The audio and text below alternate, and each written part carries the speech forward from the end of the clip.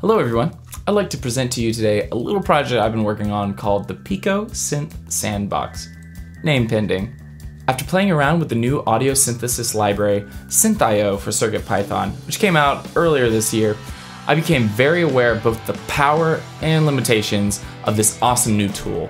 In order to add nearly all the functionality that you need and make the process of programming your own musical device extremely simple, I decided to create a new piece of hardware using the Raspberry Pi Pico and team it up with a fully featured new CircuitPython library to get you off the ground running. The Pico Synth Sandbox comes with nearly everything you need to make a variety of synthesizer projects. First and foremost, we have the star of the show, the Raspberry Pi Pico, which holds 256 kilobytes of RAM and 1 whopping megabyte of onboard flash memory to store your code.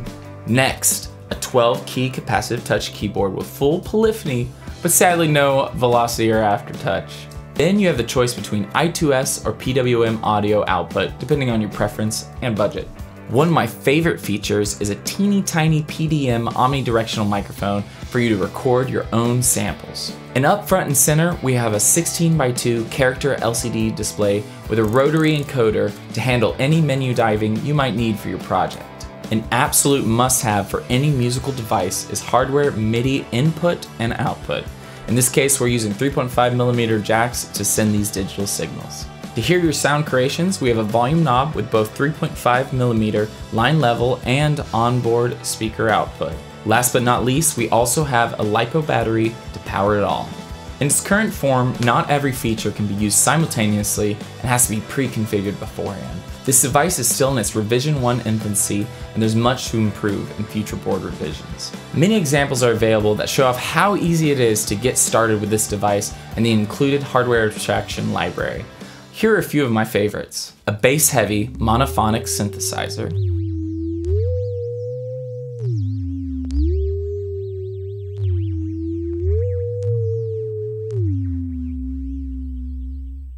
a complex filtered polyphonic synthesizer,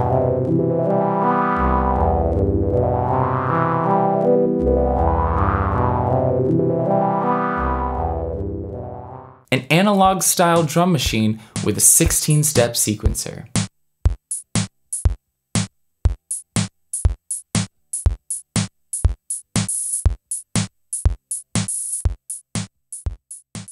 and a fun sampler using recorded audio from the included microphone. Hey!